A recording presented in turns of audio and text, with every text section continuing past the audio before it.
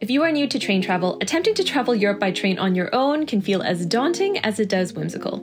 Well, allow me to step into the very made-up role of fairy train mother. Hi, I'm Christina from happytowander.com, and I've been traveling around Europe by train for almost a decade. So I've done most of my learning the hard way with knowledge I will now share with you in this compact step-by-step guide. This video will walk you through how to take trains in Europe from start to finish. Of course, it's worth noting that train travel does differ from country to country, so this video will speak in very general terms, but let me know in the comments if you'd like any country-specific guides. Now let's move on to step 1, which is deciding if train travel in Europe is right for you. First off, I have to say I adore train travel, but it isn't always the best option in every country or circumstance. Depending on the length of your trip, your destination, and your priorities, it may be worth looking into other options. One app I love for this is Omio, which shows you planes, trains, and flights from point A to point B. Generally speaking, I think train travel is great if you're looking for convenience, comfort, and scenery. Budget-wise, however, buses and budget airlines can often be cheaper and may be a better option as well in countries where the rail system isn't as expensive. With that out of the way, if you've decided you do indeed want to take the train, then we move on to step 2, buying tickets. Depending on the country, the pricing of trains in Europe is either fixed based on distance, like in the Netherlands and Belgium, which means the price will be the same whether you buy in advance or on the day of. Or, more commonly, the pricing is dynamic, based on the timing of your purchase and general demand like in Germany, Italy, and many other countries. If you find yourself in a dynamic pricing country, then the cheapest way to get tickets is to pre-book far in advance. This is most ideal for those whose priority is budget. For those who are prioritizing flexibility and ease, however, a rail pass may be a better option, but whether or not that's worth it depends on many factors, which I cover in my full Eurail Pass review video, so be sure to give that a watch if you're considering it. Now, when you go to buy tickets, you can either do it in person or online. I would highly advise booking online beforehand to minimize stress and save money. Online, you can either buy tickets directly through the train company or through a third-party website. The benefit of booking directly is usually it will be the cheapest, but I found some rail company sites aren't the easiest to use or the most intuitive. For me personally, more often than not, I actually book through third-party sites like Omio or Trainline. Yes, you do pay a bit extra in service fees, but with third-party sites, you get the benefits of simple user experience, a familiar interface across countries, and often you can save your payment information as well, which is handy if you plan to buy multiple tickets from multiple companies. They're also great for keeping all your tickets organized in one place. Whether you buy from the train company's official website or from a third party though, there are several considerations to keep in mind when buying tickets. First of all, the type of train. Most rail systems in Europe have a mix of high-speed trains intended for intercity use or longer journeys, as well as slower regional or suburban trains meant for shorter journeys. Generally, the higher the speed, the higher the price. But do pay attention to the type of train when booking so you can make an informed decision. Second, there's peak or off-peak trains. In some countries like the UK and the Netherlands, pricing can also depend on the departure time of your train, with peak periods like just before and after work costing more than off-peak periods like in the middle of the afternoon or late at night. I would recommend booking your journeys for off-peak periods even if there's no discount, because it still has the benefit of being much quieter and less chaotic. Third is first versus second class. In most cases, there isn't a dramatic difference between first and second class seats on European trains. The main perk of first class is it's generally quieter, and sometimes the seats are slightly comfier or more spacious.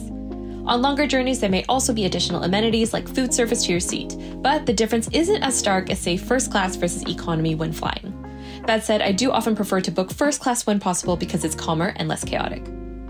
Fourth, we have to consider reserved seats. Depending on the country and train type, seat reservations may be mandatory, optional, or not available at all, as is the case with many regional trains. If you're anxious about your trip, and especially if you are traveling during a peak season or time, then I'd highly advise booking a reserved seat. Often this doesn't cost more than 10 euros extra, and the ease of mind it can bring is priceless. If you are traveling in a very off-peak time though, you can usually get away with not pre-booking a seat. If reservations are available, then a further consideration is the different seat or cabin types. In some countries, there are special carriages fit for different purposes, like sometimes there's a silent and quiet carriage, or there's one deliberately meant to be a cell phone zone. So be sure to carefully consider where you're reserving a seat. Lastly, if you're traveling with a bike or with a pet, know that there's often add-on tickets you must buy to bring bikes or pets on board. Now, when buying tickets, if you're looking to save some money, here are a few discounts to look out for. Age. Many companies will offer discounted tickets for children, youths up to around age 26, and also seniors. Group tickets. In countries like Germany and the Netherlands, there are often tickets you can buy for a group, which work out to be cheaper than buying tickets on your own. Weekend discounts. Many companies will offer special deals and discounts for travel on weekends or holidays, like in Belgium. Day tickets. Often you can save money by paying a set price for unlimited travel in a day, which can be very good value for day trips. And lastly, attraction bundles. Some rail companies offer discounted prices for train travel when combined with an attraction ticket, so be sure to keep that option in mind. And if you're planning a longer-term trip, then another thing to look into would be a rail card or discount pass that costs a set fee but then gives you discounts for up to a year. Many countries have these and they can save you quite a bit if you're booking many journeys. Now, with your tickets booked, it's time to move on to the day of your journey with step 3, which is to get snacks. Now, before heading to the station, I highly recommend making sure you have some snacks or drinks to bring with you on the train. Eating and drinking is allowed in most trains, and while some larger intercity ones will have meal options on board, they're often quite expensive and mediocre. At the very least, make sure you have some water or something to drink in case you're hit with a delay. There are also usually options at the train station themselves, but I find it to be less stressful to just have something in advance. Now let's move on to step 4, which is arriving at the station. First off, before leaving, do double check that you are headed to the right station. Many major cities in Europe will have multiple stations, so it's important you don't get them mixed up. Now, if it's your first time at the station, I recommend you arrive 30 minutes or more in advance of your departure time. Train stations in Europe can be overwhelming for first-timers, especially if you end up at one of the mega monster stations in larger cities which have multiple levels, shops, and upwards of 20 platforms. Now, if you're arriving at the train station through public transport in a big city, you might find it tough to find where the trains actually are, because often these stations are multi-level transport hubs that service metros, trams, and buses as well. In any case, all you need to do is look for train symbols like this or this, which will point you in the direction of the platforms. Now, when you get to the main concourse of the train station, your primary priority is finding out which platform your train is on. Often, apps will tell you in advance, but again, in big stations, sometimes trains won't even know which platform they'll be on until they arrive. In these cases, you'll have to wait until the platform is announced. Simply wait at the big board, usually where the crowds are, and find your train, then wait for the platform to show. When you're looking at this board, remember that trains will not necessarily say your destination, but rather the final destination of the train. So if you don't see the name of where you're traveling to, don't panic. Instead, look for your departure time and train number, and underneath the main destination for the list of stops to see if your destination is listed. When the platform number is announced, then it's on to your next mission, which is step 5, getting to the platform. Platform numbers will generally be very well marked, so just look for signs before making your way. When you are going towards the platform, be sure to have your ticket ready. Some countries like the UK and the Netherlands have electronic gates that require tickets to be scanned. Others like Italy may require you to physically validate your ticket before stepping on board, so double check if your ticket needs to be validated at a machine. When you get onto your platform, double check it's correct by confirming either on a screen or on the side of the train that you're in the right place. Then it's onwards to step 6, finding your carriage.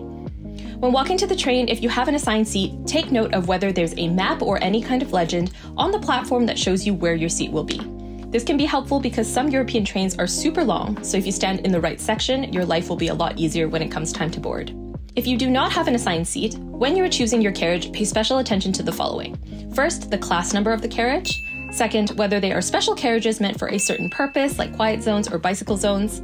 And third, most importantly, check whether the carriage number is going to your intended destination, because in some countries, trains can actually sometimes split to go off in separate directions, or some cars get left behind at certain stops.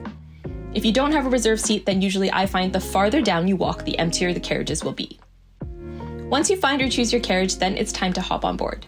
Now, if the door isn't opening automatically, then look for a button like this and press it. This goes for the train doors as well as the carriage doors. Now it's time for step 7, finding your seat. First off, if your seat is assigned, try to make sure you go through the correct door. There's of course usually 2 doors to each carriage, one on each side. So as you're walking, look through the glass windows to see which end your seat is closer to so that you don't have to squeeze past people coming from the other door. If you have large bags, keep an eye out for large luggage racks when you enter. These will usually be found on the ends of the trains. With a small carry-on bag, there is usually space above your seat for it, although if the train is very empty, you can probably get away with just keeping your bag with you at your seat. Otherwise, in some countries with back-to-back seat formations, you can sometimes just store your suitcase in between those gaps. Of course, this doesn't apply to all trains. Sometimes regional or suburban trains meant for short distances will not have special areas or compartments for luggage. In these cases, I sometimes find it more comfortable to simply stand in between the train carriages and use my luggage as a seat. Now, before sitting down, make sure your seat isn't reserved and that you're not taking up a priority space if the train is looking full. Now onto the fun part. Step 8, getting comfortable and enjoying the journey. On longer distance trains, there's often outlets, a pull-out table, hooks for your coat, and if you're lucky, Wi-Fi as well. So have a look around to get familiar with your seat and the nearby amenities.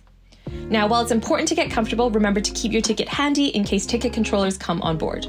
This happens in pretty much every country, although they vary in how frequently they do it. It's definitely more common with high-speed or long-distance trains than regional ones, but regardless, just make sure you have your ticket and also some form of ID, preferably your passport, because they sometimes want to verify your name if it's a reserved ticket, and especially when you are using some kind of discounted ticket, they want to make sure you're actually how old you say you are or who you say you are.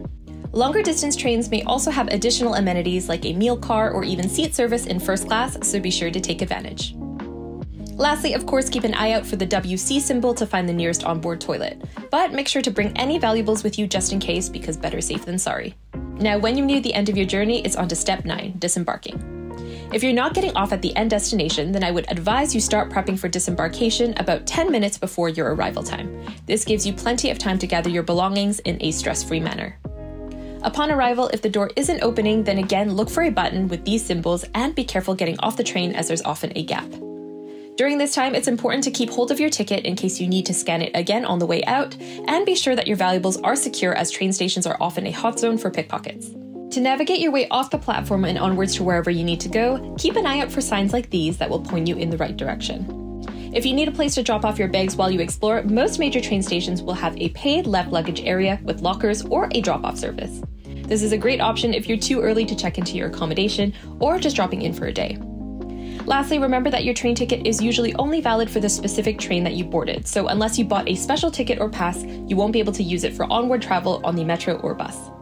Thanks so much for watching. I hope this video was helpful, and be sure to like and subscribe for more practical travel videos just like this one. I'll see you all next week. Bye!